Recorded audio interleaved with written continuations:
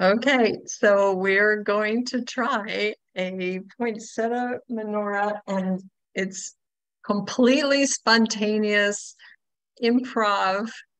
Oops, wait, I'm trying to highlight it. Um, Spontaneous improv, let's see what happens, kind of a thing.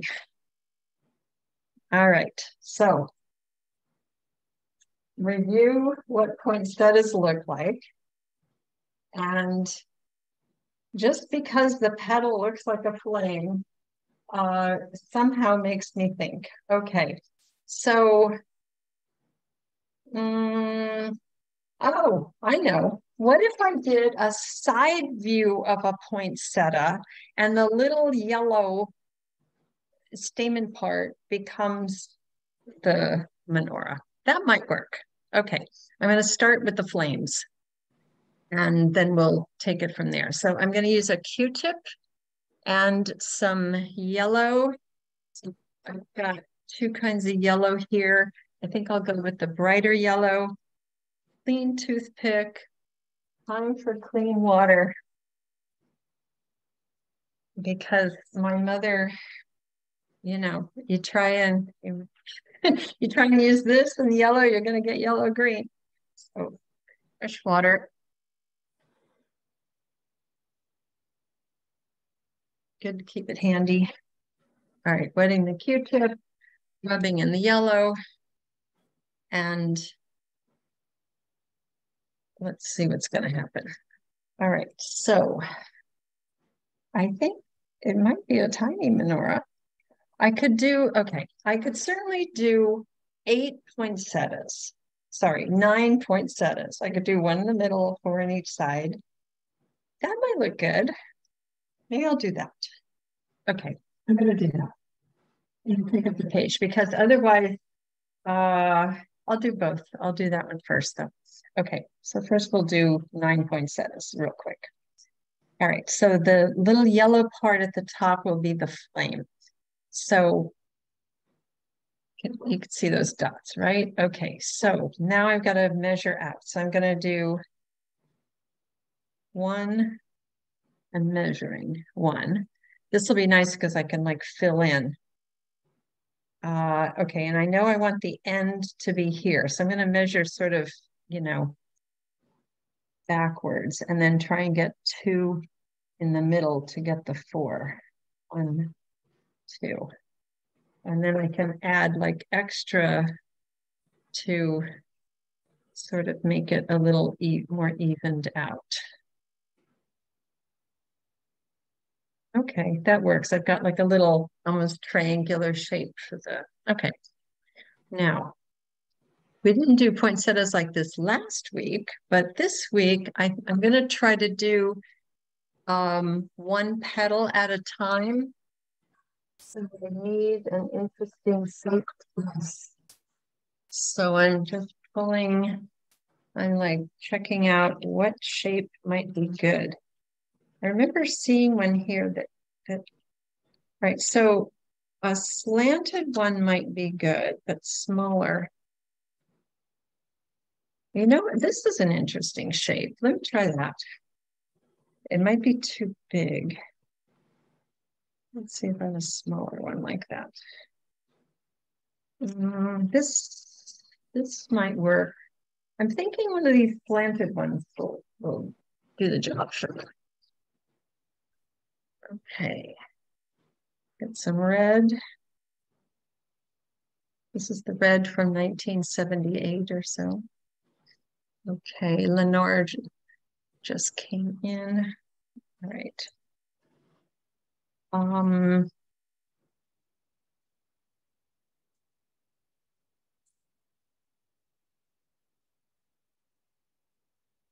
Clean water. Although a little bit of green for the water would just make my red darker, and that might not be a bad thing. So I think I will use a little of the green water. Okay. So what I'm talking about is I've got water that's already got green in it. I'm using that because it'll just deepen and maybe tone down my red for a couple of strokes and it'll be fine. All right. Okay, so what I'm thinking is kind of a side view. Doesn't have to be, does it? But I'm thinking it'll look more candlelight if it's side view. Um, all right, so one stroke at a time is usually sort of push and pull. So sometimes you can pull and then push, but either way, it's like starting skinny and then getting out skinny again. So it's just sort of a one stroke thing. I need some short ones. Don't forget, it starts with a little stem first. That helps too. All right, so there's a little side view. All right. Making 9 should not take too long. What did I get myself into? Okay, all right. So I'm just going to make little ones here that's already goofed up, but with a couple of lines, I think it'll be a save. Okay.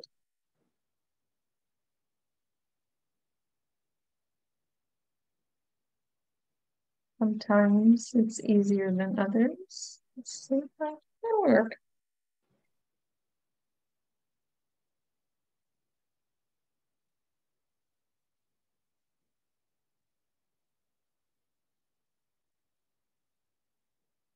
I'm breaking the rule. I'm not doing the little stem first, which is sort of a characteristic of it.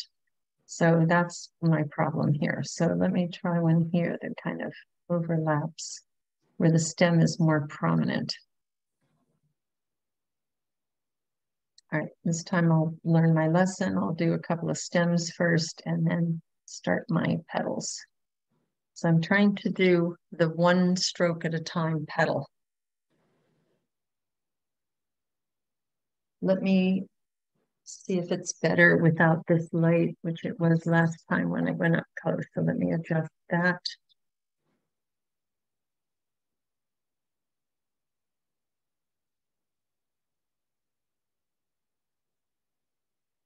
Is that better or worse? Hmm.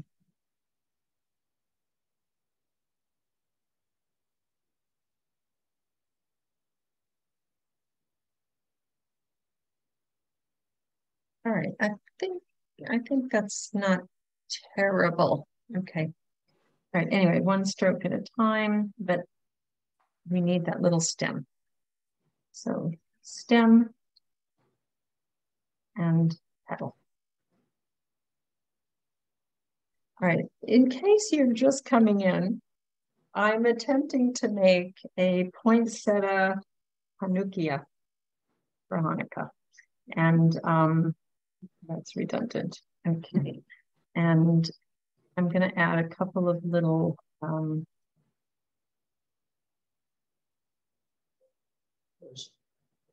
veins because the veins really make it like, like see the little veins? Yeah.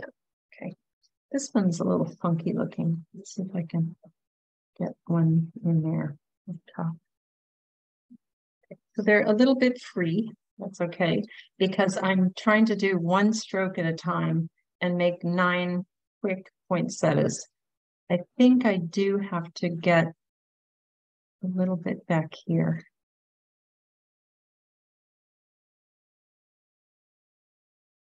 Maybe a tiny little bit of red showing there.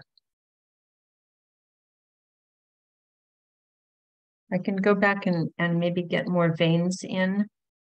You can find where there's sort of a light area and then maybe get some veins. This brush is great because I can also make these tiny little lines with it.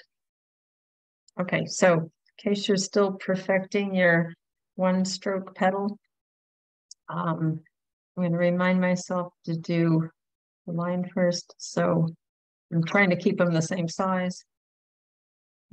The brush is hitting my little, okay, so a little thick and thin. So go out.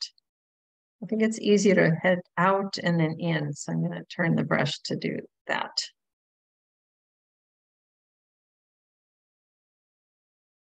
All right, when I do the branches, I really have to, get that menorah look.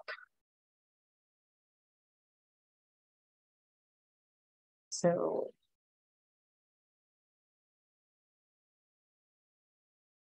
and then, what's in front, what's behind. Hope you're painting, or at least thinking about it.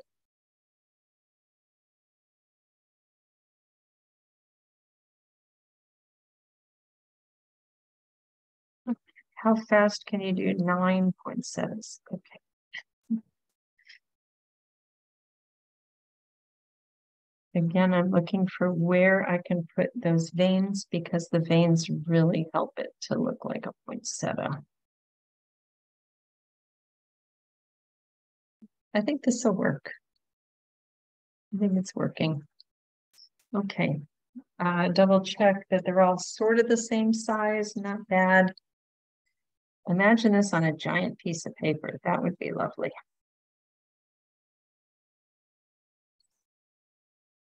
Again, I'm hitting my camera here with my brush.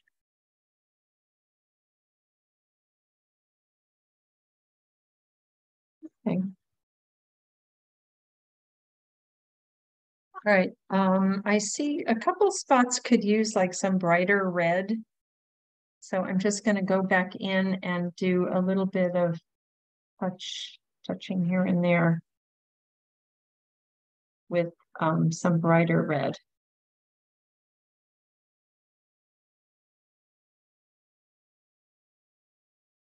And then I have to find that where I have the snowflake video. I can't remember now. Oh, I think I do remember. And it might not have gone out to you. Okay. I'll put it in our slides. Maybe I can show it to you real quick in case you're in the snowflake mood. I did see a couple of flakes outside the window today. Oh, that's a nice bright red. I hope it stays like that. Pointy, pointy. Okay, we're getting poinsettias all in a row. 4 on one side. We've got our main poinsettia in the middle. And now I need a flat brush. I think I have to go with, no, that's too small. I need something in between here and here. Luckily, I organized my brushes recently. Oh, this will work. It's slanted, but it's flat and it's in between there. Okay. Sometime when you have a little free time, just get out all your brushes and see what each brush does. All right. Okay, so I've got green. Now you want to like switch up your greens a little bit. So have more than one green around and either mix them together or put your green with like a little bit of orange or have like a little mixing pan where you can have a variety of greens. Okay. All right, so now we've got to get creative here because this thing doesn't exist in the world. So I will do some green leaves, but in the meantime, I'm going to just kind of establish my stems. So I could have them, in the traditional, that might be fun. Like they've branched out here.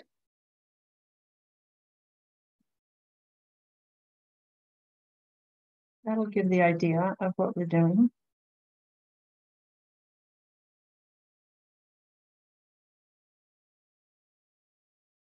And then maybe I can just kind of connect them with leaves or something. I have to figure out what's going to happen here, and I don't know. So let me do leaves while I figure it out. Okay. So I'm dipping. I've got this other sort of deeper green mix just so I can have a variety of greens. And then I always keep a yellow that I use to like see how like I try and keep this one pure and I keep this one for mixing with greens once in a while, as you can see. And sometimes I'm like out here on the rim just so that I have green variations so that almost every time I dip, it's hard to see, but these are all like different greens in here.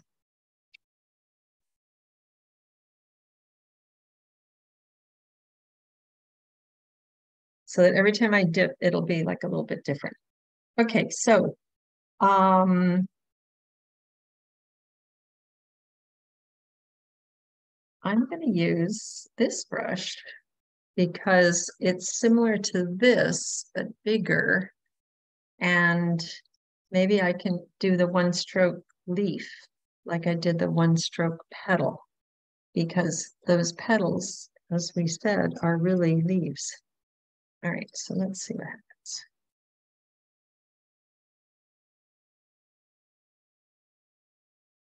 Okay, where to put them? Because it's not a real plant. So I guess it'd be kind of nice if there were a few near here, but I think I'll work my way up. I'm being very tentative here, aren't I? Okay. All right. Well, we know that they do kind of, come out from the stem. So, all right. So I'm trying to get the point where the point of the leaf would be, and I'm trying for. Well, that's not too bad. Okay, let's see. For a pointy leaf. Once I get my stroke figured out.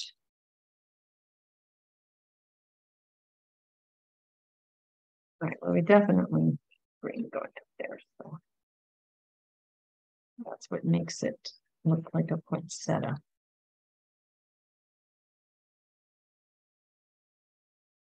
All right, now, if you don't have a brush like this, you can totally do this with a round brush. So let me get one out just to prove it.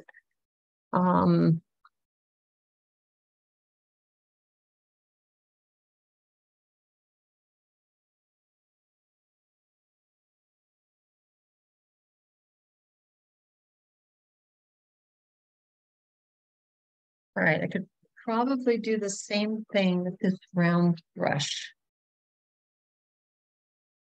Let's try. Because the leaf shapes are coming out pretty good. It's like, I feel like I'm working on a miniature painting. All right, so I can definitely, so little stem. Sometimes it's easier with this too, because you just push and pull in.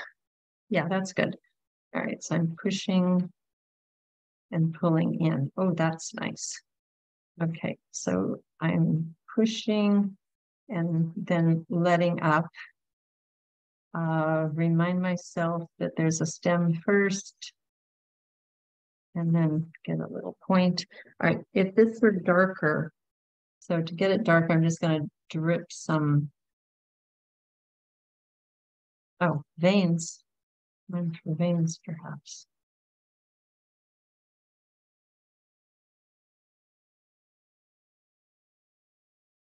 Because they're so pointy.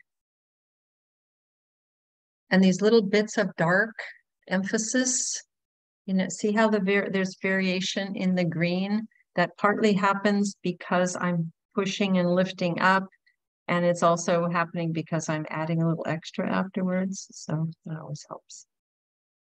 So I'm going to get a little bit of green behind each of these, even if I have to kind of draw it in. All right, see how it's becoming a menorah? Okay, we've got a Poinsettia Hanukia happening right before our eyes, and at least it's coming out and working the way I was hoping. That's very original, April, very original. It's happening before your eyes.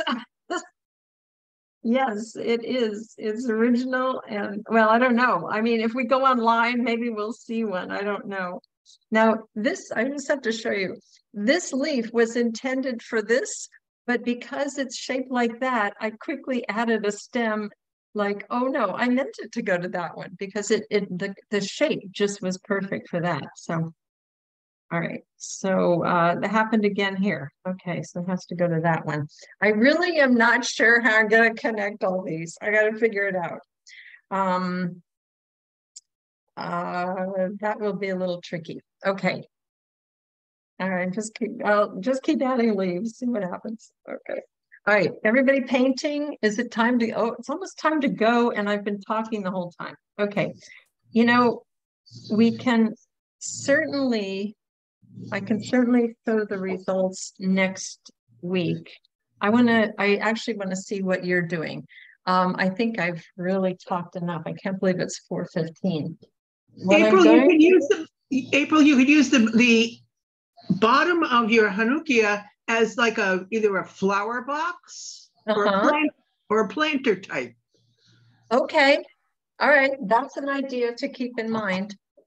I'm also thinking that on each of the tops, to add a little contrast, I think I might add just a little, like a little dark line.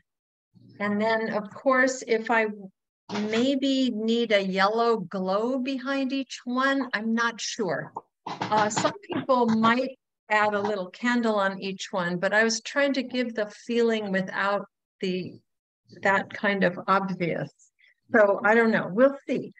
Tune back next week and we'll see. I'm going to stop the recording and then I want to see what you all are doing. Okay.